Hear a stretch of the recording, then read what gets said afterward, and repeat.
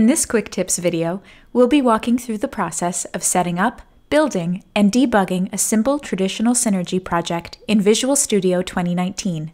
By the end of this video, you'll be able to select the correct project template for your traditional Synergy application, create a simple app that writes to the terminal, build or rebuild your program, and use the debugger to identify errors and isolate specific blocks of code.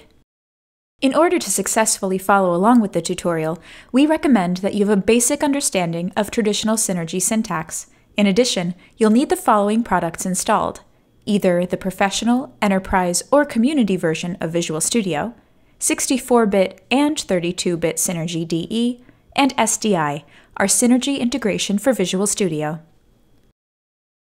Now, let's get started. Launch Visual Studio and select the option to create a new project. Visual Studio will automatically generate a solution that will contain your new project. For anyone used to Workbench, a solution in Visual Studio is equivalent to a workspace, and both Visual Studio and Workbench use the term project to describe a group of files that are compiled into an executable or library.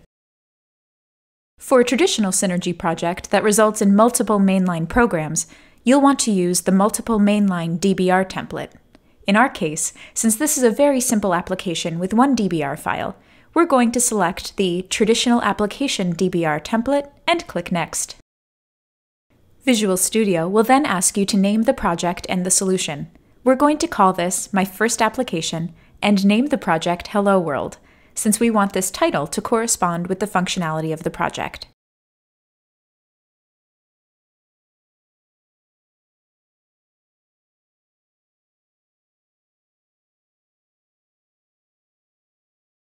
Now, you should see a program.dbl file open in Visual Studio.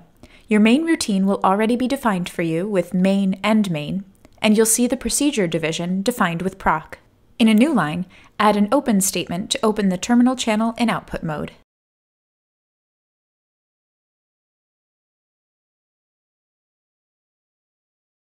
On the next line, use a write statement to print Hello World to the terminal.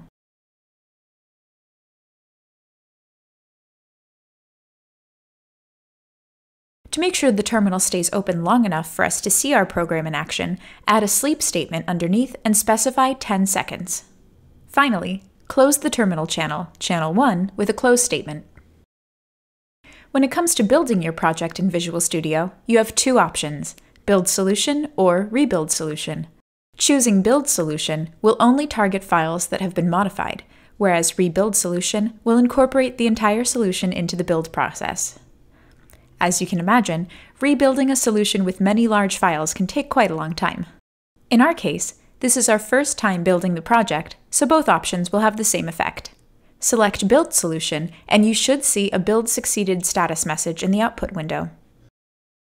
Then, when you click the Start icon to run the program, you'll see the terminal appear, displaying Hello World for 10 seconds.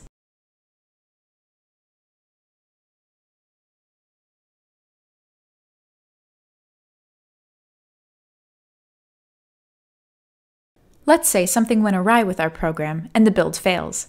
You can use Visual Studio's built-in debugger to help identify issues with your code. To run your app with the debugger attached, press F5 or select the green arrow button in the toolbar. The drop-down to the left will say Debug, indicating that the app is running in debug mode. Looking at the error list window, we can see that line 9 contains a typo. We'll fix the typo and run the program in debug mode again by pressing F5. And this time we'll see the terminal and Hello World again.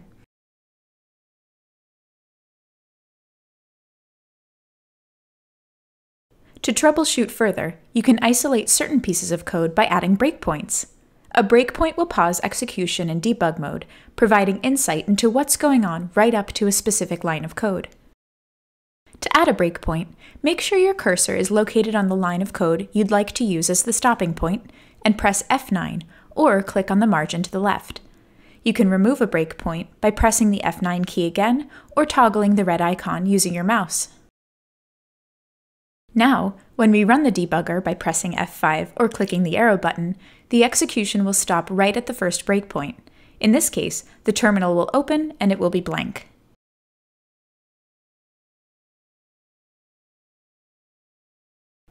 At this point, if the program included any variables, you'd be able to view the value of your local variables in the Locals window. Once your application grows in size and complexity, and you're juggling multiple breakpoints, you can keep track of what you have by opening the Breakpoints window. You can find this section by opening the Debug menu and hovering over Windows. That's it for this round of quick tips.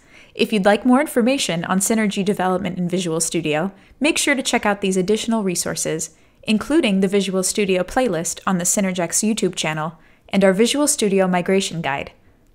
Thanks for watching!